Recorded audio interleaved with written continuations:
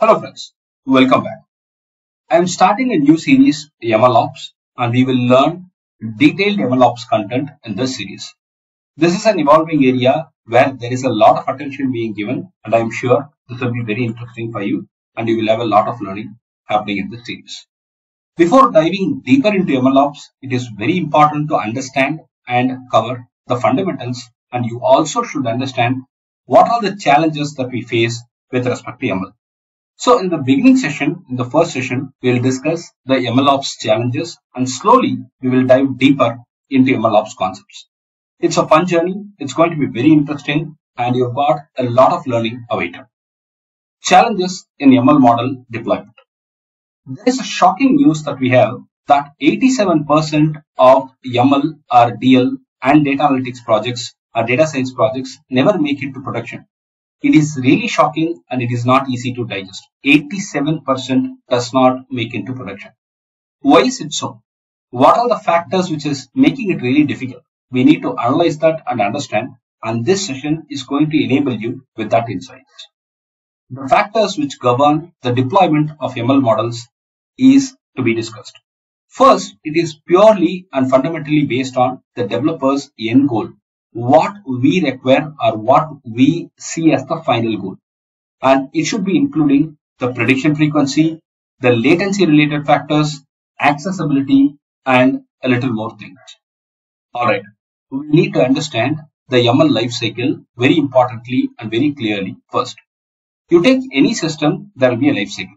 ML is no different and the ML has got a life cycle and is a very structured life cycle. And we are going to ensure that we understand the flow. The first stage is the problem definition. We need to understand what's the business we are trying to do. What's the core business? What's the core aim? And the last stage is going to be monitoring or optimization. There are many challenges associated in the ML lifecycle. Your business, in case needs change, the stages in the model may have to be executed again. And that's definitely not easy. Also, there could be need for you to revisit a particular step before you go to the next step for the want of better results. Like you may want to tune the previous stage to ensure you get the exact or expected results like accuracy or speed or something like that. So we may have to revisit the previous stages and tuning may definitely be required. The adjustments are very important with respect to the ML lifecycle. Adjustments and tuning can be done in terms of optimizing the model, adding and removing features, and more things are connected to it.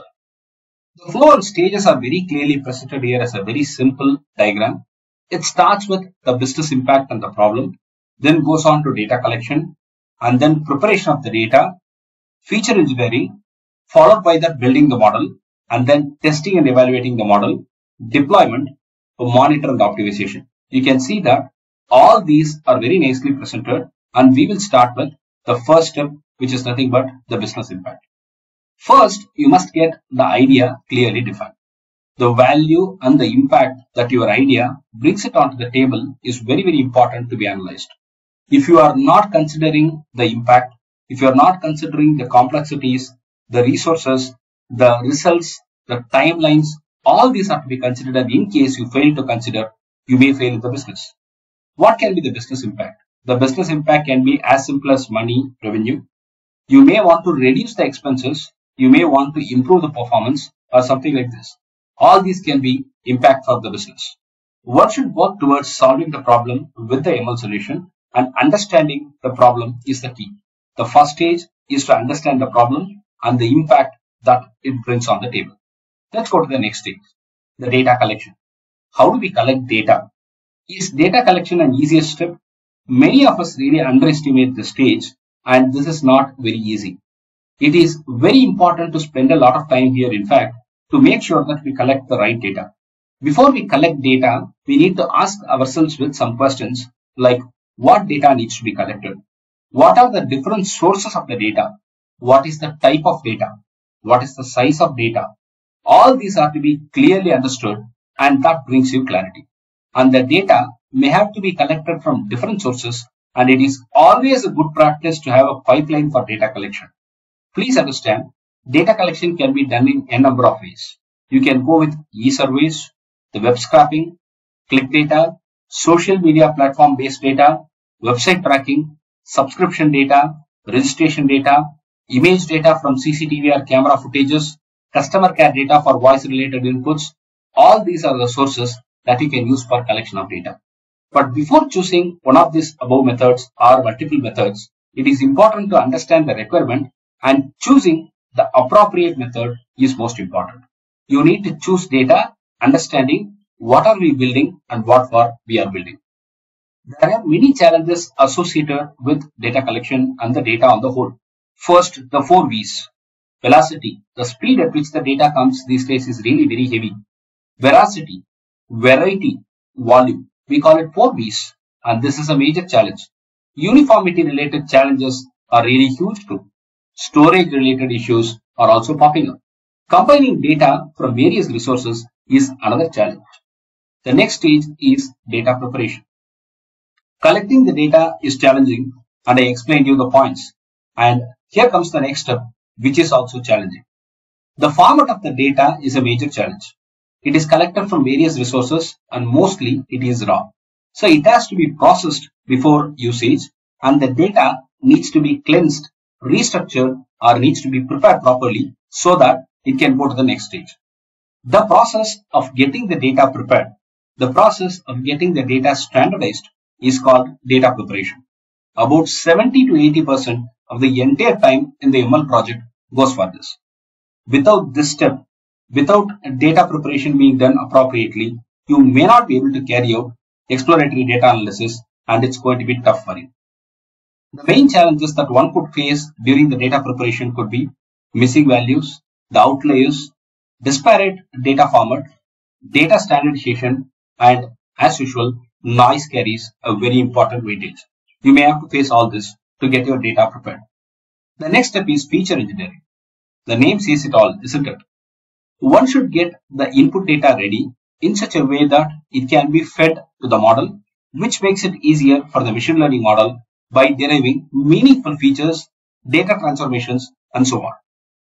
The most commonly used feature engineering techniques include label encoding, combining features to create new one-hot encoding, which is a famous one, imputation, scaling, removing unwanted features, and log transformation. You can choose the appropriate method and get the feature engineering done. And the major challenge which we all face with respect to feature engineering stage is lack of knowledge and selecting appropriate features. The next step is very important, building the model. But before you get into the stage where you build the model, it is very important for you to ensure that all the previous steps are done properly. For instance, if you are taking up the supervised learning approach, keep the training, test, and validation data ready. Normally, a baseline shall be created, and that can be compared with any subsequently development models. And then you can choose the apt one based on the comparison results. And finally, once the final model is all ready with the training data, we need to go ahead with the test data to check the model's performance. What could be the major complexities in this stage? The complexity of the model, computational power, availability of the resources, identifying suitable model training time. All this come as the major challenges, and we need to face them. The next stage is test, evaluate the model. You have built the model. We need to now go ahead with testing and evaluating it. This is a very important phase of it. The test cases shall be identified and the model shall be checked for performance against unseen data. You getting your model working on familiar data is not a challenge. You getting your model working on the unseen data is a challenge. If the performance is not satisfactory, you got to visit to the previous stages, fix the errors, tune it, correct it, and come back. What could be the major challenges? Insufficient test data or unavailability of appropriate data, number of iterations that you need to really fix with, identifying the platform in which you can go ahead and evaluate the model, identifying the appropriate test scenarios, logging and analyzing test results is a major challenge too. The next one is model deployment. Here is the real test coming for you. You are going to now expose the model to the end users. Your model would have worked fine with the test trained data, but if it fails with the end user when they are handling it, the purpose is totally broken. So the factors which are to be considered here are the number of times predictions to be delivered, the latency of the predictions, the system architecture as such, the ML model deployment and maintenance cost, complexity of the infrastructure, and major challenges that come into this picture is portability related challenges, scalability issues, scaling up or down, data related challenges, and finally, last but not the least, security related threats. And final stage is monitoring and optimization. You need to check if the model's performance goes low over time. I'm using the model, it is being used for a long time.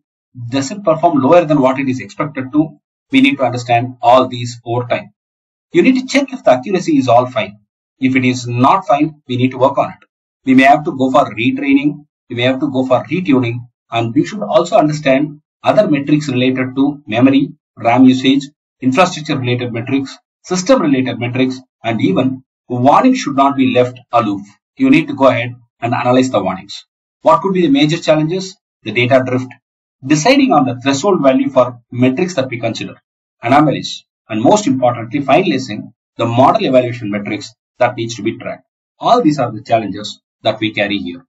I hope you found it very interesting. In the next session, we will learn more on MLOps, and this series will continue for some more time. If you have any questions, suggestions, inputs, please go ahead and type it in the chat section. If you like the channel, please hit the subscribe button. Thank you.